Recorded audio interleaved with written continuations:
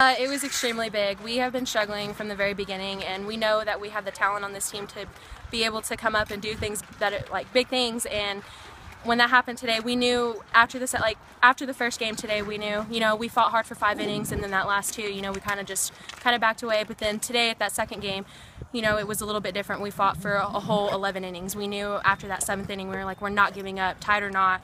We're gonna win that game today. How did you guys react to stay positive after they hit that grand slam? They go up by 5 runs. How are you guys able to stay in it? Well, I mean, what did we have to lose? We had already been losing, so that's exactly what Coach Gundy has been telling us. What do you have to lose?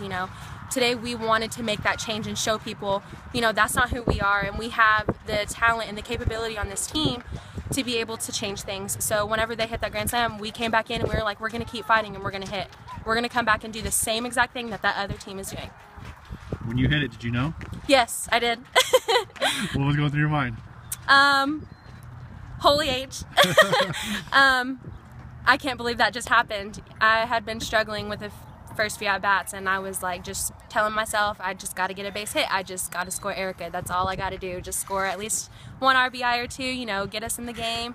And that happened, and we had an angel playing with us today. One of our teammates actually lost a really close friend of hers, and she was with us today when we played.